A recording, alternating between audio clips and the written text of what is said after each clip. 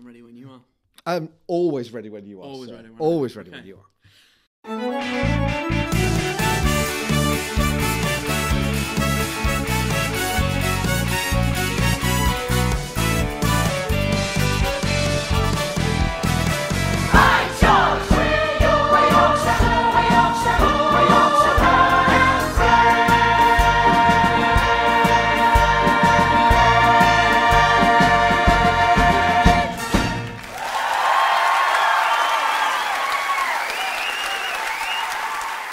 Hello and welcome back to By George from Page to Stage. It's been a while. Hey, as we've gone grey in the interim. Grey, this yeah. is it. Yeah. I'm just trying to brag that I was in a show, really. You were in a wearing great nice show. comfy jumper. Now, first of all, let's big up School of Rock. No. It was an extraordinary show. Your kids were sensational, but you were great. Congratulations on that. Thank you very much. Basically, we're here on this podcast to tell you what's happening with By George.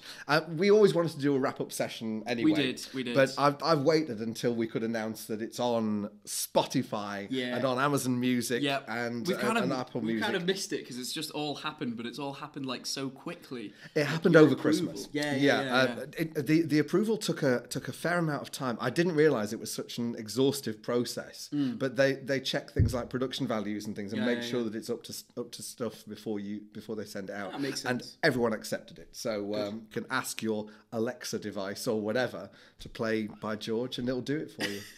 And it won't confuse it with the podcast as well. Will it not? Because No, I I've know tested every it. episode of the podcast is up there. I've tested it and played By George Chip Shop Musical. If you give those instructions like you said on the post, it does go, playing By George, the Chip Shop Musical. Oh, So, yeah. It's lovely. And I've listened to it like basically non-stop. I just said as soon as I got here before we started filming that all the songs are now stuck in my head. Which obviously during the podcast, like before I'd seen the show, No, you didn't know. They weren't stuck in my head. I No. mean, there was little snippets, but now the whole show's there. The feedback's been lovely, but from the cast as well. To hear their voices coming out of things like Spotify and Apple Music. It is surreal. You're like driving in the car and you're like, I'm just listening to a cast recording with my friends. Yeah. It's very odd. It is strange, but it's so rewarding. It's been really nice to do. The video is live, so the show is now up and on the UB-tubies. I'll be doing to follow this podcast. I'll be doing snippets on YouTube, but the whole show you can buy as a digital download. Oh, yes. Or as a physical DVD. Excuse me. Plug. Yeah. Now, I was thinking about this. I only bought sort of 50 blank DVDs to make the things because I didn't think people would want DVDs anymore or CDs. And they sold really well. Yeah, there's this kind of weird... Okay, so like in gaming, for example, there's this massive shift from physical copies to digital media. Yeah. And they've been trying to do it for years because that prevents people reselling it. Yeah. And it also means that they don't have to print it, they don't have to pay for the production. That's costs far as much easier. as digital. Yeah. It's going to be massively easier for you, not have to ship it out, not have to worry about couriers and all that. It also means that the people buying it can watch it instantly. Yeah. So say, for example, if someone wants to come in and watch it because they're thinking about wanting to, buy the rights for it, the faster they can get their hands on it, the quicker they can make their decision, right? Yeah. But there is something like just nice about having a physical disc. I think that's more it. Yeah. I've sold DVDs to people who don't have DVD Plus, players. you can then easily give it to someone else. That's right. And you that's go, it. I don't have to set up a WeTransfer and try and figure out how to get my bandwidth to support uploading this bloody massive file. Here's a disc. Physical CD, DVD, whatever. Go listen/watch. Yeah. So that was an eye opener. And again, that's been very well received, which is really nice. Good. I did it as a double DVD in the end. Well, I couldn't fit it all on. I couldn't quite get the quality on. I didn't realise. When we were discussing the show, and we said, well, the first act is running a little bit slow, and it'd probably be about 55 minutes. Second act will be 50. Yeah. The whole thing came in at 2.5 hours. Oh, it's because of all the laughter. Because you had to keep pausing in the show. There aren't 40 minutes of laughter. No, I think it's just the fact that the cast are enjoying it. And they slowed it down in order to get the laugh across. I don't know. I don't know why it was so long. Could you not have just put the speed up by like 10%? Yeah, but then I sound like a Smurf. Can't do that. Funny little story. I listen to the Smurfs Christmas Pie every Christmas. So like I'd really enjoy that, actually. Okay. George the Chip Shop musical. Hang on. Like in the Smurfs. Give me something to do. I'll do a Smurf version of By George. That'd be nice. Blimey. So, yeah, that happened over Christmas. We still haven't had any interest in taking the show further. But I think it's because we haven't really pushed that angle yet. And I think I needed a digital thing in order to send to people. So that'll be going out over the next month. Is it fair to say as well that, like, over the kind of November, December period, probably not the time when people start to try every company is usually doing Panto. Yeah. So that they've got their minds fixed. And in fact, that'll still be there in February. And is this... we haven't really talked about it at great length, but everyone asks me about it. And I'm like... I don't know. Ask Richard. Then go. The question everybody asks me is, is he selling the rights to amateur groups, or is he going to try and get it for professional groups, or what's I don't see any point in making it exclusively for professionals. Yeah. No, amateur companies can take it. No problem at all. The set was big enough to fill the LBT stage and extend, so it could fit places in Bradford and Leeds. Yeah. But that set would fit the Alhambra because it can extend.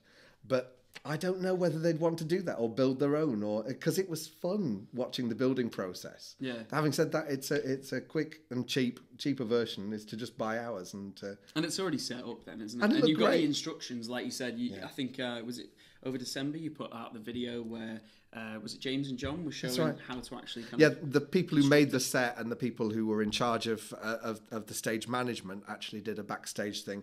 This was on the very last day of George, and it was in between the matinee and the evening show. I said, James, just do this before you take this set down. Show us round. And he did this fantastic 10-minute tour of how the wiring worked, how the set actually flipped together, what the tricks were with the stunts and everything. So I put that up on the richsykes.com website. Yeah. It's got a page dedicated to anyone who's wanting to buy the license, and they can see exactly how it works, what's involved, what you'd need as a society in terms of personnel in order to put it on. So it's kitted for that. You've like done all the logistics for a prospective buyer, really, haven't you? It's kind of... I mean, I remember when we did that podcast episode when they were first building the stage, and this is almost a sequel of that, isn't it? It's kind of like all the things that they were still figuring out then. They very quickly made their decisions and got everything and sourced it, and then to watch that video now and see James just go, oh yeah, this is this, and it sounds dead simple and dead easy, but like there's a lot of thought went into it. So I suppose for anyone looking at getting the rights, because you and Maria plotted it out from the get-go and said, right, it's going to be all set on one stage. There's no moving parts, really. Yeah. You've got the kind of 3 set areas. You've kind of already figured out all the staging elements. And, like, now, it's, as you say, it's just a case of adapting that set to the dimensions of your stage. Yeah, exactly right. And, for example, a Pros Arch, you've already got it covered as long as it's big enough. Otherwise, you just scale it down and take some of the bits out if they're not essential. I think there's possibility for it working as a thrust as well. You pull the main set forward so that that's effectively your Pros, and then you do the rest on the thrust. We were close to doing that. There was a fair bit of thrust in our production. It was pulled forward. But that was Neil's decision to do that, and that's what created the street at the front. But you could have a more general area for that. I loved the curbside. Oh, the attention to detail was amazing. And the like kind of foliage and the they put weeds in it. Yeah, like the gutter. And can we also just mention the fact that the 4D experience, as soon as you walked into that theatre, you had the smell of chips and vinegar and salt. Kind of, I just love that. Like, people said that as well, didn't they? I'm sure I can smell chips. Well, they could. No. You're just imagining it. Do you want the secret? There was a lovely lady called Carol who was backstage, and she was constantly cooking chips. She was, throughout the whole thing. I went up to her and asked if I could have one, and she went, I wouldn't, they're 3 days old. Exactly. She was re-cooking 3-day-old chips and fish. To have that, is that listed as the as part of the kind of like requirements for this show? It's a suggestion. You need to have one person whose job it is to every night before the show just goes all the way around the theatre with stale fish and chips with extra salt and vinegar, just to make sure that the audience go. I bet the LBT still smells like it. Oh, probably that grease will have like. They've got a very greasy back passage at the LBT. I'm sure of it. Yeah, greasy's the word. Oh, you know him. Oh, that's interesting. So yeah, there's the other thing is on the digital download. I've added lots of special features. All our podcasts are going to live on the digital download site, which they do. No, they're already there. So someone can not only just stream it and listen to it, they can now download it. There are 52 gigabytes of extra material on there, including all our podcasts. The script is on there, the new script, because something that's happened since our last podcast is that Maria and I have actually sat down, gone through it, and said, right, what are we keeping? What's going? Yeah. Because the script kind of developed with the cast, and we knew that the cast were coming out with better lines than we had. And like little ad-libs that just added to the character. Absolutely. Yeah, stuff that you can't really get across on a page. That's right. By itself. Yeah, but we've tried to incorporate those characters. It was 50-50. 50% of the lines that were said, we kept. 50% of the lines we kept were said, we lost. And we said, no, ours was better. Yeah. And so we made a judgment call whenever there was a difference. We added some more stage instructions as well. We were there for about 6 hours just on the script and worked methodically through it and thought, right. And we also shifted an awful lot of those instructions that we were mentioning earlier about, and then shifted them to a section called Director's Notes, which are not part of the script. They're more suggestions, which includes the smell of the chips. Director's Note. If you want the smell. Was that kind of like working with Neil, or was that just based off Neil's notes? Or does that work? No, we didn't consult Neil. We didn't need to, because what Neil's input was all on the DVD. I was just about to ask, were you just watching the DVD, pausing it, and going to the script and going, okay, let's... I will be perfectly honest. Maria watched the thing once and knew it. She knew exactly what it was doing. Wow. I haven't watched it since I finished editing it. Really? To be fair, you're probably a bit worn out from it. It took me 2 months to edit the thing and get it all sorted and rendered, and I was nothing would chill me more. So do you reckon next time you probably just pay someone else to do it? No. Now, a very interesting question. I approached 2 places to film it. Yeah. And I made a decision early on that they wouldn't do any of the editing. I'll do the editing. Yeah. And it wasn't just for cost. Yeah. I knew that mistakes would be made.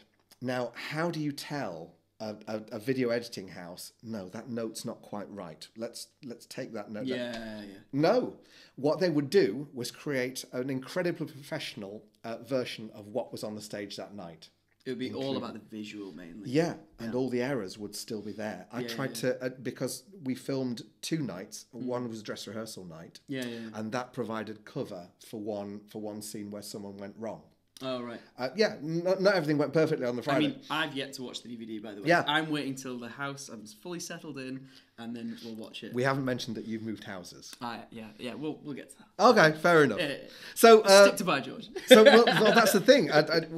This is a coda, because we've effectively both really moved on from By George now. Yeah, no, it's just been pretty busy. We've done lots of other things in the interim, which is nice. But it is, is it 4 months since George finished?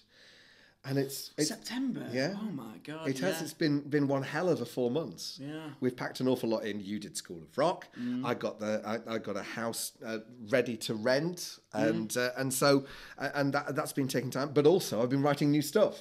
Maria came back with the edit for the play called Escape, which I'm so excited about. I'm more excited because of her edits. She's actually physically mapped it out and said, right, this has to happen here. This goes here. Even more so than what you had on the wall. The wall was about the characters. This is about the physicality and where the sink goes, where we're going to have the cupboards. God, it's like Saw, isn't it? Or something? It really is weird because it's starting to come in. And also, it's not just the play, because I've always got music somewhere. And so I've got the new musical coming as well, which we're hoping to happen in 2025, which will mean it'll need to be next year. It is next year. We're hoping. I'm hoping to finish it in 8 months. Wow. So 8 months to do, and then we can keep the same timescale as we had with George. Yeah. Doing the reads through in September, October of this year. Still a stumble on that. Is it read-throughs? Is it read-throughs, courts martial? I don't know. So yes, we're still doing reads through. Hopefully September, October time. Yeah. And that'd map exactly onto what we did to George. So in 9 months. So basically, it's a baby. It's my little baby for the next 9 months, and then you're going to do some. I don't think I'm giving away an awful lot about my social life when I say this is the only kid I'm ever going to have. So, unless you've got a lolly stick and some gaffer. So basically, yes, Village Hall is going to be the show. I don't think it'll be called Village Hall. Oh, really? No, it's a terrible title. I quite like that. I mean, as a working title, it like says what it is. Escape, though. I'm guessing Escape is a good title. Yeah. By George was not a good title. Do you know what? Right, it's not. I'm going to defend saying that I think when you put the subtitle in, the Chip Shop Musical. Yeah, I had to. Because no one knew what the hell it was. Whose idea was that? Mine. Okay. Well, I think once you put that subtitle in, it contextualizes it and it makes sense, right? Yeah. But because you've got the Chip Shop Musical afterwards, I think it quantifies it and it makes you go, yeah. And like the beauty of it is you didn't put the Yorkshire Chip Shop Musical. No. So it doesn't. It could translate. Yeah, exactly. Yeah. I mean, still would have been good, but who knows? I just don't know what else it could have. I think I was umming and ahhing as to whether to do spoilers in this. So, for the next 5 minutes, folks, we are going to spoil the musical because we've never discussed the ending. No. We haven't. Because you didn't know the ending. Because I didn't know the ending. No. Which is why I was like, oh, when I first saw it. Yeah. Okay, so well, let's call it 10 minutes then. Skip this bit. No, I'll put a time code in the description. So, let's spoil it from now. Okay. What do you think to the ending? So... This is why I actually think that By George as a title really works. This is the only way it works with the kiss off line at the end. No, okay. If you called it Wibbits like you originally planned to, every single person would go, "What on earth is that?" Yeah, and no one would get it. And also, I was listening to it. I was listening to the track all this week. I was listening to the cast recording all this week, and everything that kept going through my head was, it kind of has a bit of a rhyme to it. Yeah. So the opening Yorkshire Born and Bred all the way to the end, you've got that start where you've got this welcome to Yorkshire, and then at the end you've got goodbye and all of that stuff. But all of those kind of little moments, if it had been called Wibbits, I have no idea how you would have made that work. No. And the fact that right at the end you've got By George. By Nikki, and the way she delivers that is perfect as well. You know, that kind of really, what that did with me and everybody else in the audience was they all went, oh. And everyone went, oh, it's over. But no, they didn't do it in a, oh, no, because they did it in a, it's not a very obvious pun. No. It's just, it's B-Y-E, George. It's a subtle change, and this is why I say Nikki did it so perfectly, because the intonation that she delivered that line with makes it really clear that this is linking back to the start, where in Yorkshire Born and Bred they go, "We're Yorkshire Born and Bred by George." Yeah. You know, and the fact that you have that little moment, that little segue in Yorkshire Born and Bred, which is all devoted to George telling the audience, you know, it's not like it was. Yeah. It was all right before, all that stuff, and it really that immediately shows you that characterization. Yeah. And for you to see the rest of the plot unfold, and then you see Pauline's plight, let's call it, and then she gets that moment where she finally gets that agency that as we've said on the podcast many times, that's the whole point of the play, the whole point of the musical. Well, it's the arc. Seeing that moment, you know, and for me, obviously not knowing how it ended, seeing, and I'll get onto it in a second, but seeing the confrontation, let's call it, the Les Mis confrontation between George and Will was, you know, you kind of, the whole time you just think she's obviously going to go for Will. She's obviously going to choose him. Yeah.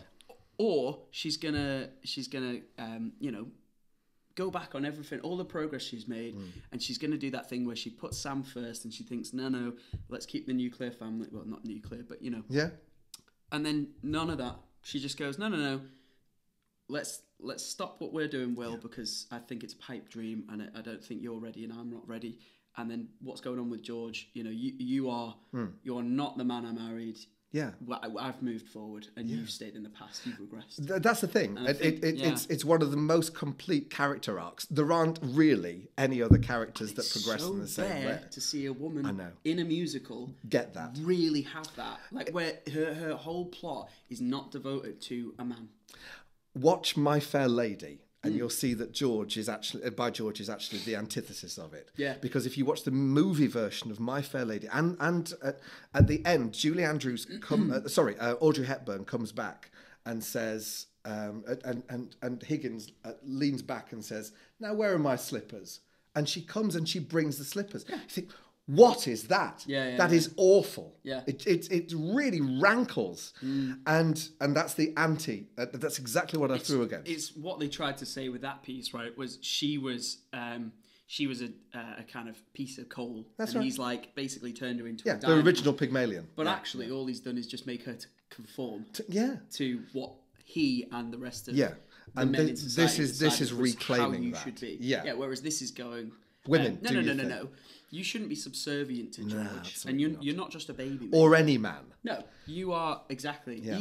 Even Will, who seems really, really lovely, and I don't know if this was Gareth's acting or your writing, or if it was Neil's direction, but there was something about Will the whole way through where the audience loved him, and you really kind of felt for him. But then there was a few moments where he was almost as forceful in a way as George, very much in the sense that he was like, no, you need to be with me. Yeah. You shouldn't be with him. Yeah. And it's almost like your intentions are clearly like, okay. Yeah. Like you definitely want to rescue her. Yeah. But she doesn't actually need rescuing. I hate that. That's exactly it. She actually just needs to have control and be given the respect, trust, and autonomy to do what she wants to do. That's best for her kid. Sam to do what there's a very important line before Will has given Pauline a lift to a gig, and Will and that song is really heartbreaking. If you're batting for Will, that's a really and it's you realise that Will isn't the ideal. You know, he can rescue her. Yeah, absolutely. They could go off together. No, that means she'd have to sacrifice not only her kid, but she'd take away from the chip shop the stuff that she'd poured her heart into. So Will is not the ideal option. Have so much on, the timing's rotten. Next time it'll be forgotten. You shouldn't be waiting anymore. So what the hell we waiting for? We'll leave the past behind. The future roads unwind. Two hearts are of one mind. We'll find a common ground and sparkle once again before we reach the end. A choice of now or then. It will be better. It should be better. It could be better.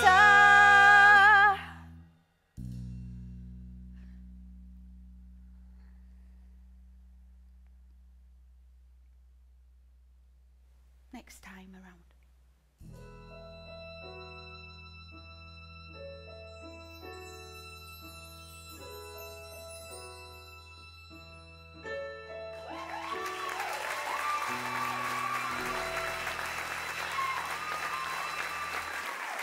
You also, and it's this classic cliche with films and musicals and like, you know, a piece of media where you're only getting a snapshot of that person and their background. Like, the audience don't know Will's background. No. We don't know where he came from. No. We know he's a delivery driver. We know that they've got this long-standing connection. We know he's very nice. We know he's very nice, but appearances can be deceiving, right? He could be really, really nice as Mr. Delivery Driver, but then he could go to his local pub, wherever he lives, get absolutely smashed and be awful. Yeah. And you have no idea. The other option there is that... Not that he is. But... No, we're not mentioning nothing about Gareth. The overriding... Didn't mean Gareth, obviously. The overriding factor is that she can still have Will, but on her terms. Not on his. It's not a him or me situation. Next time around. They can do it next time around. And she says, her last line to Will is, I'll see you next Saturday. Yes. So she's not cutting him off. She's not closing the door. Absolutely not. She's just saying, it's on her let's terms. just park Park your enthusiasm. It's your world. Curb your enthusiasm. Yeah, exactly. And we'll kind of figure things out in the future. What's past is past. It's time to build what's built to last. It could be so easy. So easy. It's either him or me. No standing, no power. It's not his finest hour. And we all agree. It's either him or me. Him or me. Him or me. Him or me. I love you, whatever. I've said I'm sorry. Make it Listen to my voice. Together forever.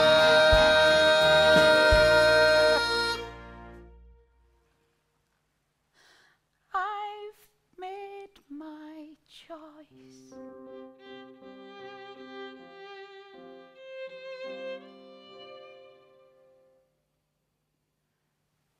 Will, I'll see you next Saturday.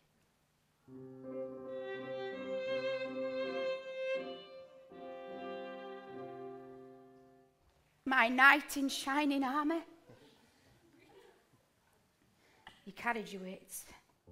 What?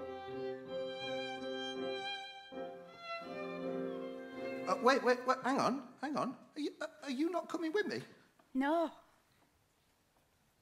You'll be fine on your own. What? No. And so will we.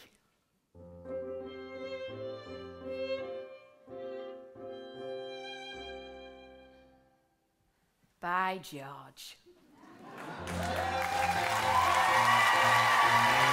I don't know whether it happened as a consequence of Gareth playing it, but we realised that Will was a real driving force of the story, and not just someone who she could lean on. Oh yeah.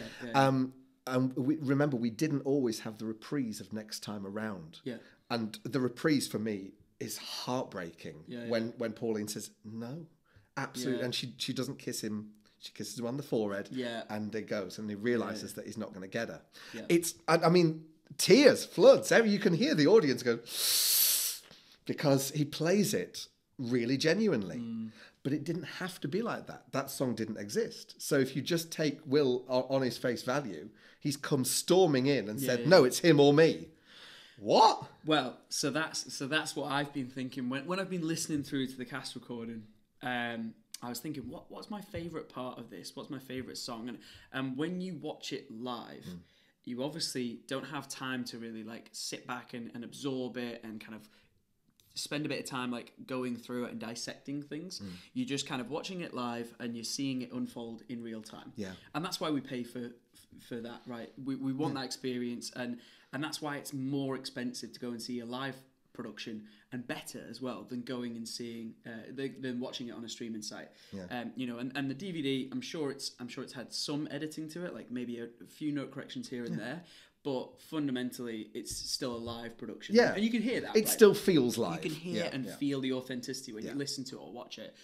But there's nothing quite like watching it live. Yeah. And I think now that I've been able to listen back to it without watching it yet, just listen back to the songs in isolation with none of the dialogue, none of the scenes to kind of like, you know, weave the story through. Yeah. When you just listen to those songs, I still gravitate towards Yorkshire Bun and Bread, because it's just a feel good anthem. Anyway, and then and Ellie does the best. Oh my gosh, she's brilliant, isn't she? She won't listen to it. She's like, no, I hate listening to it. And I'm like, Ellie, everyone's raving about how good you were. Of course. Kieran actually sent a video just saying like how iconic that bit was. It is. You can't listen to that song without her line delivery. Yeah. In the same way that is your dinner and your dinner is your tea. No one can do it like Ellie. It's so like matter of fact, but it's like, God, you should know this. Yeah, absolutely. Anyway, and then My England and I is like my favourite. It's the anthem for me. It's everything that you should hate about George. It's a horrendous song, isn't everything that you should hate about George, but you did it so well. But everything you should hate about George, but also you're kind of just thinking, like 50 years ago, this character would have been like, you know, everyone should be following what he's doing. Oh, he's right. Yeah. He's the hero. But then Alf Garnett came along and did a sitcom actor. Warren Mitchell played him in Sickness and in Health and Till Death Do Us Part. He was the original anti-establishment. Well, actually, no, very pro-establishment. Yeah. But, you know, he'd be seen as a Nazi these days. Yeah. And George still has some of those traits. It's watered down, obviously, because a modern audience could never accept, someone being so vitriolic.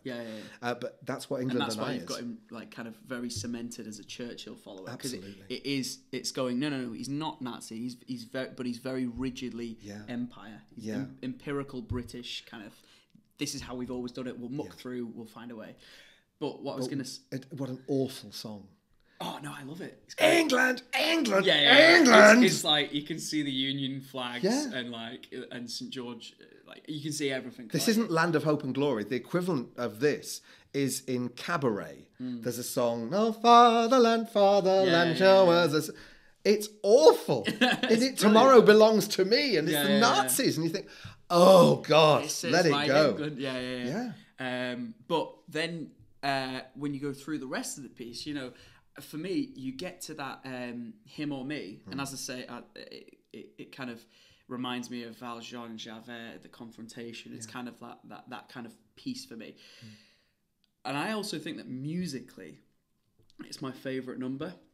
The harmonies. I already mentioned to you a few days ago, didn't I? I messaged and I went, that high note you do right at the end there, him or me, forever. I love that. But what it really shows is the culmination of the plot threads. It shows all three of those characters in exactly the light you want them to be shown in, which is that, Will, although he's inherently good and he's trying to do the right thing, he's trying to be this knight in shining armour that he doesn't need to be. There's a line in it, which I'll carry on with the story, but there's a line in it where he says, "It's your little fantasy," and it belittles Pauline's... And this is what I was trying to get at, is that it's only now I'm listening back to it that I'm reminded of Gareth's performance and seeing these little subtleties come through.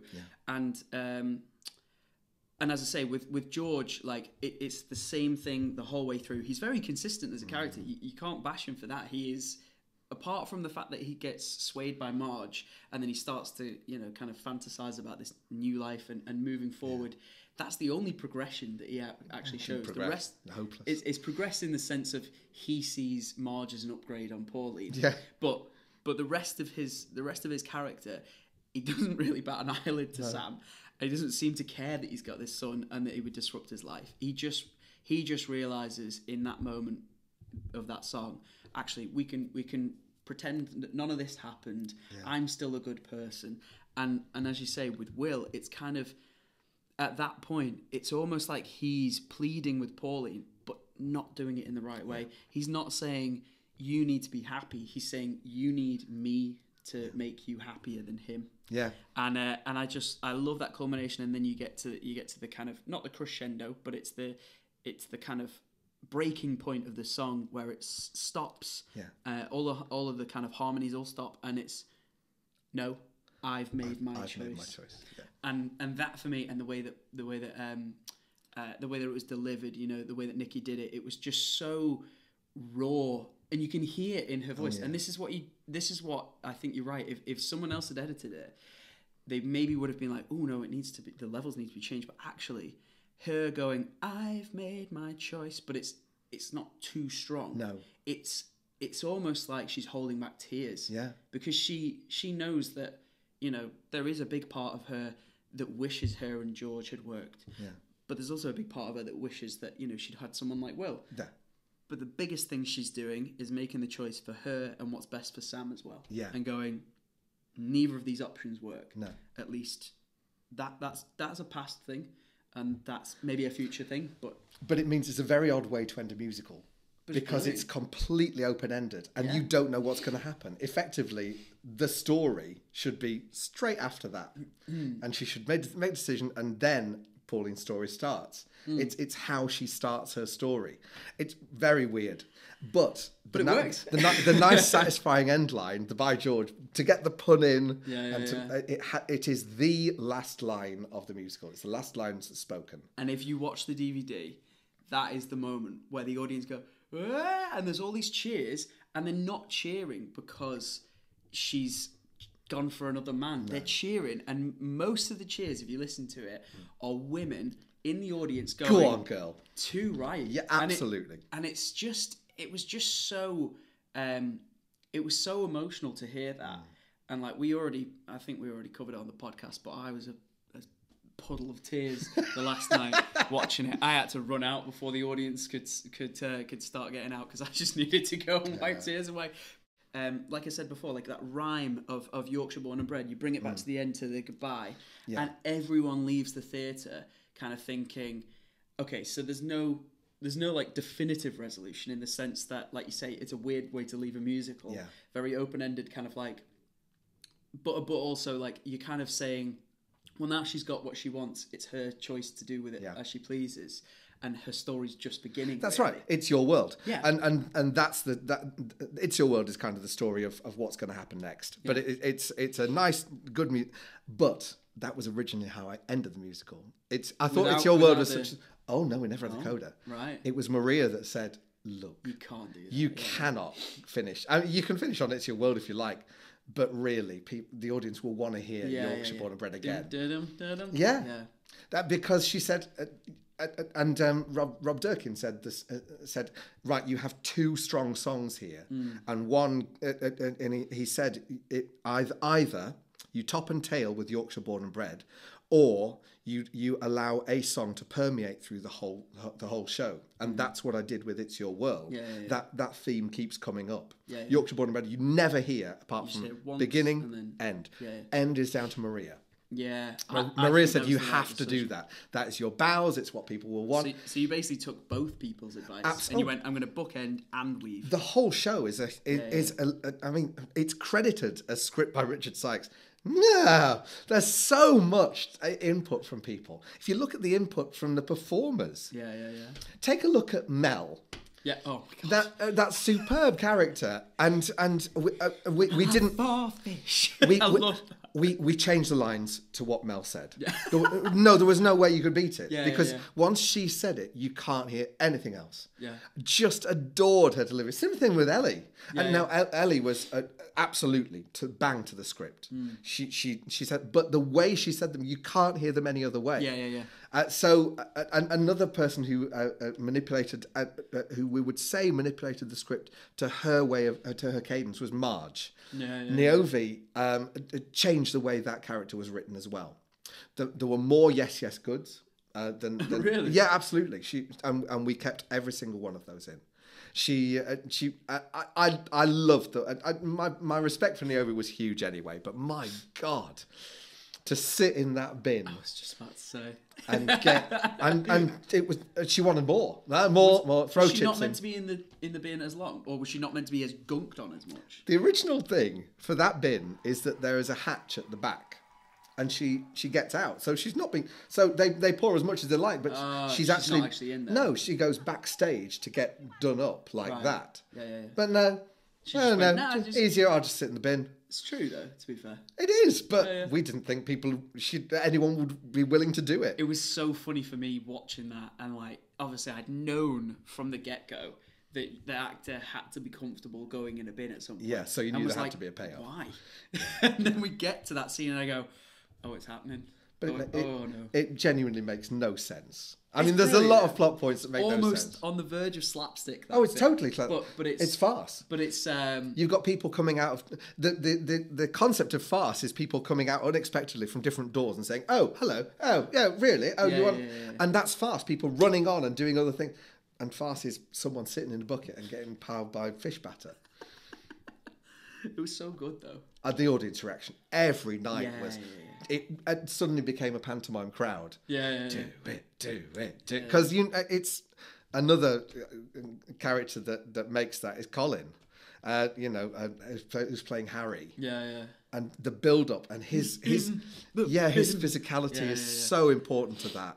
And we've added a bit of that to the final script as well. It's interesting reading script version number 5 because that's the one that it's on the digital download thing. You can compare and contrast. Wow. But it's fascinating to see what people have added and what we've kept, but what we haven't kept. A lot of it is George. I have an issue with George. Here we go. Have we finished with the spoilers? No, we're still on spoilers. Oh, we're still on spoilers, right? Okay. George is he's not me. I am the worst thing on that stage. Not because of the performance. I won't belittle that, But what I will say is that if we could have cast someone differently, George should be a short, schlubby. No, not you. Give me 20 years. I'll give you 20 years. But he should be... he should almost be a Churchill. Absolutely. In physical depiction. Yeah, and you are very not I'm Churchill. not... You got curly hair, you're 6 foot whatever. And also, I was too energetic. I was too energetic, and but that's the nature of my performance on stage. I can't alter it. I'm not as good an actor as that. So Mr. Wonderful... should be ridiculous. Yeah, because you were very like game show host. Yeah, but like with a bit of pizzazz. That's effectively who I am. So you and I can't. And podcast. Well, I couldn't stop it. I couldn't turn it off for that because I loved that song and it was so much fun to do. I love that as well. But no, the unfortunate thing is everyone else's character from Colin, Niobe, Pauline and Nikki. Yeah. Wowzer. And Helen. So good. The thing about the cast recording, I think, is you only get the snippets of Lil and Harry. Yes, you don't get all of them. You don't get you get their little interludes. No, you don't. You don't get all of them. I've taken 2 out. Oh. Yeah, there were 4. I did think there was less. Yeah, there's only 2. But you get a little feel for what they're like. Especially she's had t-shirts made, and then the flowers bit. They're the 2 you kept in, which are really pivotal to getting how they are as characters. But there's another 2 in the show. But there's all the lines, all the interactions between Nikki and Helen that you miss out on when you just listen to the cast recording, and all of like Harry's little snippets. Yeah. Apart from George and the Dragon, which is so funny, but you're right. Those characters, they're very. They're superbly defined, and they are inhabited by those people. You cannot say that I inhabited George, because myself and Maria see George as someone very different. One thing that this production will always have is an absolute hold on my heart. And originality. And these people, and the amount of effort that Nikki put into it. Yeah. The stamina it took for her to do those shows. Yeah. By the end of them, and by the end of the week, she was on her knees by the end of it. Yeah. The amount of emotion, every night she cried. Yeah. Every night there was real tears and real passion into it. From a little show that, we knocked up and did. She was extraordinary. Mm. So let's finish off the spoilery bit by saying you felt gratified by the end? You were okay with the end? I loved the end. I think for me... I can't think of any other way it could have ended. I am so glad that I didn't know how it ended. Yeah. Because I think it still would have hit me, because watching it I'd have been like, oh wow. But I'm so glad that I didn't go to like any of the acting rehearsals.